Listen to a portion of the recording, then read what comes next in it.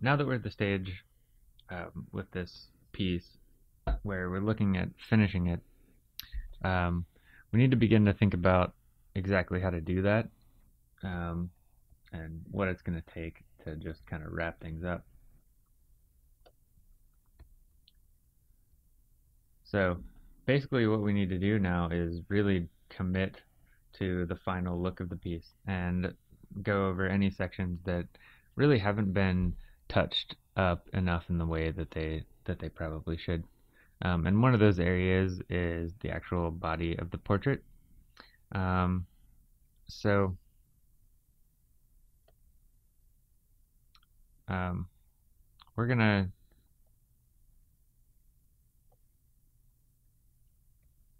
do some stuff to kind of finish that up. The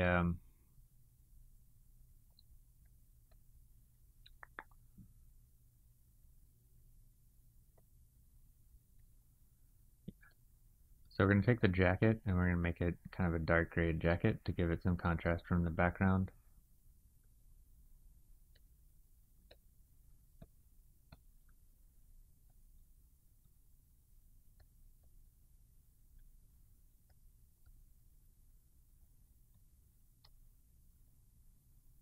More like a middle gray here. And then we're going to do something with the shirt. I think we're going to make it a little bit lighter than that, but not incredibly light, just so that the emphasis winds up going on the facial features. So there. Now that we have done that, blending it will do a lot for us. Um, Getting those transitions worked out.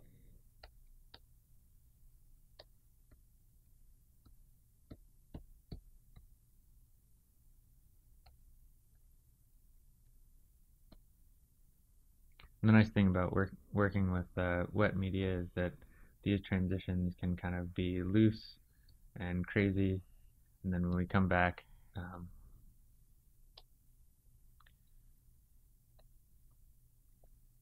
we can tighten things up in the final layers.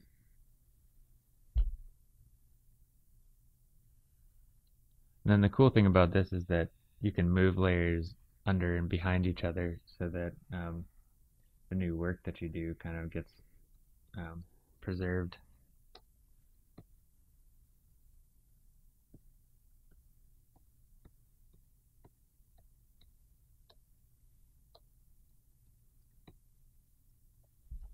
Cool.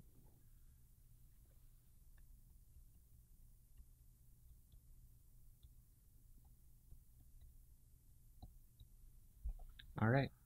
So there we are. We're nearing completion. So I think what we need to do is add another layer and go into some ideas about how do we finish up this stuff um, with our line work and with our pen tool. So up to now, we've used a 34% opaque material. So what we're going to do is we're going to bump that up really high to about 80% and start to commit to some line work. And once we do that, the whole thing is going to change pretty dramatically. Um, this is going to allow us to do things like work into the pupil and make the pupils fairly dark. Um, it's going to allow us to emphasize certain areas. So I want to go back and I really like the line work that we set up for the nose. And I don't want to abandon that. And we can add some um, deeper shadow into the nostril. We can emphasize that outer section of contour. We can go back and into the cross hatching and reiterate sections of it.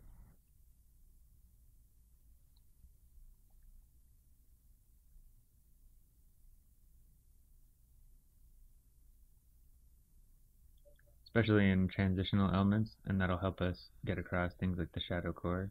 We can work and add texture into the eyebrows.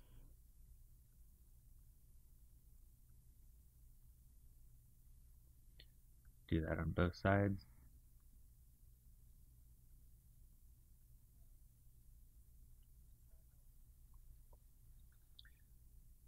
again, we can get some emphasis back on the hatching, especially working into the shadow core. We kind of, at this point, we probably want to be fairly soft about working into the light side. One of the rules of thumb is basically if you're working with pen, you kind of just want to stay out of the light. Let the light side kind of be what it is.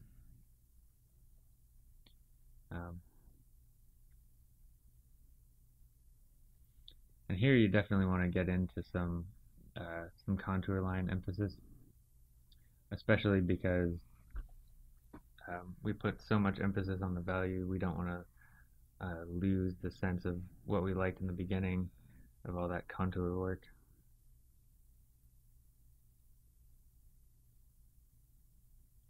And you'll notice too that we're not even really using the reference material at this point because it's just a reference material. And now we're injecting more of our own approach into it because this drawing has kind of taken on its own life and needs to be its own thing at this point. So we don't really need to think about going back to the reference and making sure it's accurate because we've done the work in the early stages to make sure that it's going to be accurate. So if you're doing work for a client or something like that, having the confidence just to kind of finish out the portrait and make a piece of artwork kind of comes from that idea of injecting yourself into the work.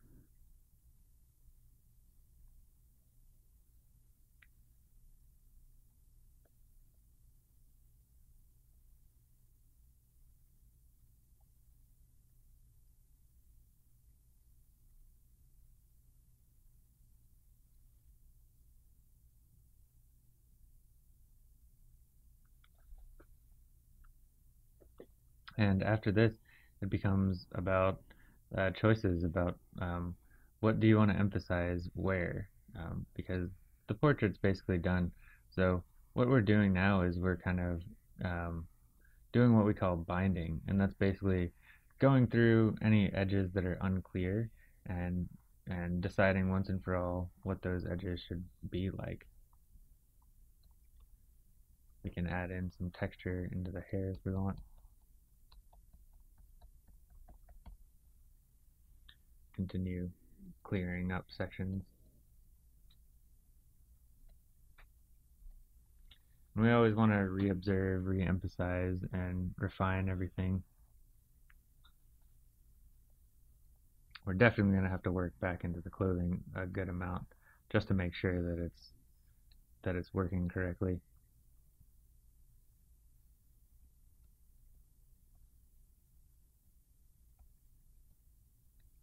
Because we left the clothing quite simplified, we do want to be sure that we're paying attention to it, giving it enough emphasis so that it's there. And one of the things that I like about this method is that we can make some structural changes on the final layers, and we don't have to go back and erase or reduce opacity of underlayers because the final layers kind of will overtake what we've done before. So one of the things that helps you, and you can do very easily in analog media, is stepping back from your portrait and seeing if anything bugs you. So we're going to do that. The digital version of that is just to reduce the size. So we can go to our zoom and basically zoom out of this thing. And we're going to say, we're going to take it down to like 20%. So when we zoom out, you can kind of see what's getting the emphasis. The shadow core might be a little bit too dark and not blended in enough.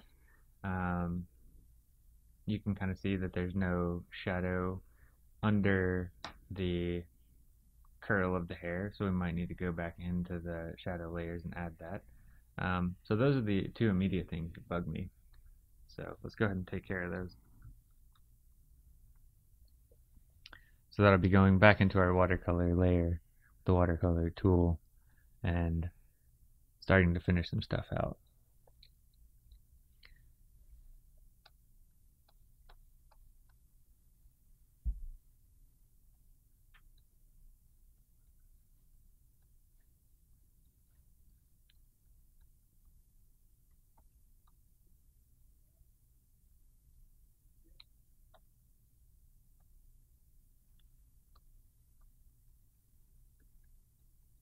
Now that we give it a little bit of shadow under there, it's going to improve the forehead quite a lot and how it relates to everything. And definitely go back into the shadow core layer and blend it in kind of both directions, soften it up. It's just a little bit too dramatic, so I think what I was doing was overemphasizing that, especially on the corner of the head. So here it's still there, it's just a lot less dramatic.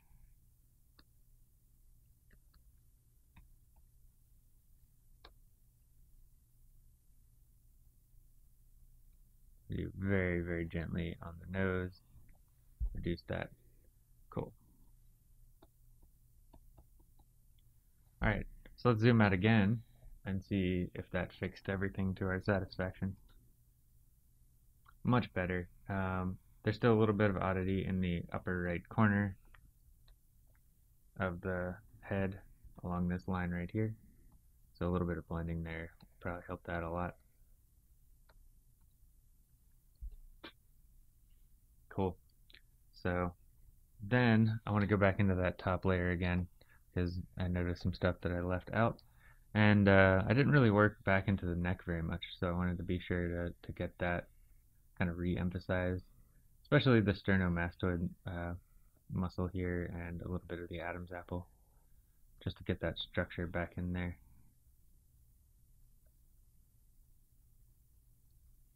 And we don't have to do much, but just enough to pay attention to it properly. So I think we're about done. I mean, it's a pretty satisfactory portrait and likeness. There's always things that we could do to refine it, but this is, again, a drawing, and at some point, you kind of have to be okay with how the drawing is and pick a stopping point. And one of the interesting things about drawing is that you can stop in a slightly unfinished state because you're trying to show off kind of the history of your mark making and your approach to the drawing as a whole from the starting to the finishing stages.